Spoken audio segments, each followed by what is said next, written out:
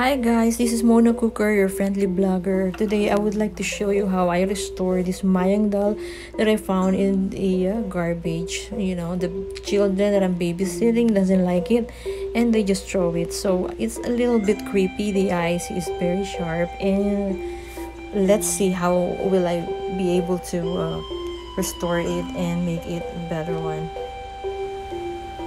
Now I'm going to change the skirt, and I found a very nice scarf from the Philippines, and I think it matched the color of the top of this Mayan doll. So let's see.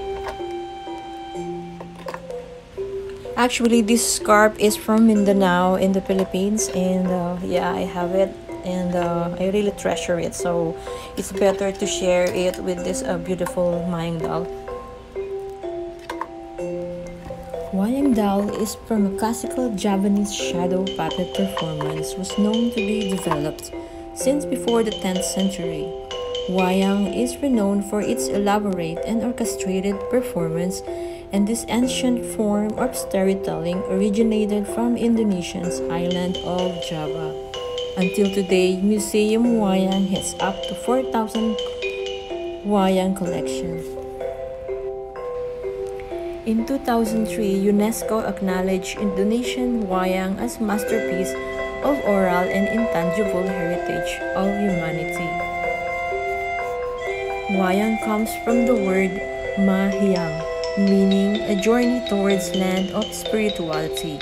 Also said that Wayang originated from a Javanese word meaning shadow, while the term referred to the entire Wayang performance. Most of the time, the puppet itself is referred to as Wayang.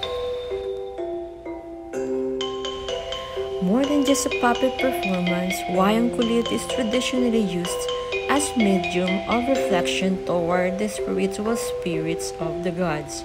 A Wayang performance is for the entertainment, guidance, and order in the society. Wayang, a classical Javanese shadow puppet performance, was known to be developed since before the 10th century. Wayang is renowned for its elaborate and orchestrated performance, and this ancient form of storytelling originated from Indonesian island of Java.